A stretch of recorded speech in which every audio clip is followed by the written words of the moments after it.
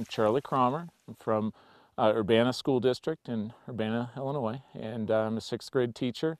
I teach social studies, and we're here at Yellowstone National Park, and specifically here at Orange Mound.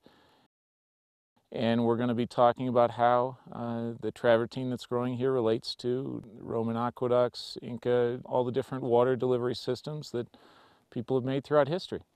Travertine is limestone rock, and it's created when the water comes up through the springs that you see behind you and leaves the limestone deposits on the side of the mound that you see.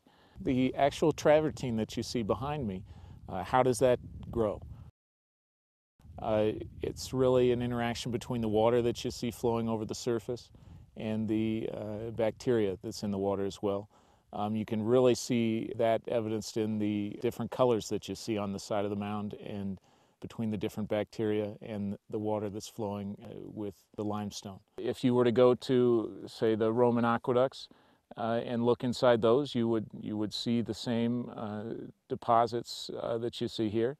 And this is a great place for scientists to study this sort of thing happening in the natural environment. Scientists, by studying how it naturally occurs, can do lots of amazing things as far as figuring out water delivery systems from the past, like the Roman aqueducts, how long it's been since the water flowed through there, which is a great help to historians at figuring out, particularly after the fall of, say, the Roman Empire, when records were not being kept as well as they had been at the time that the aqueducts were built.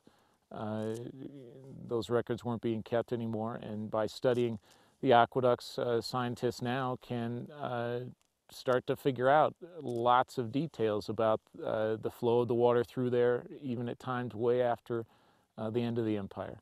When the water flow ended, what the makeup of the water was that flowed through there, and tons of other details to help us recreate that system back at that time.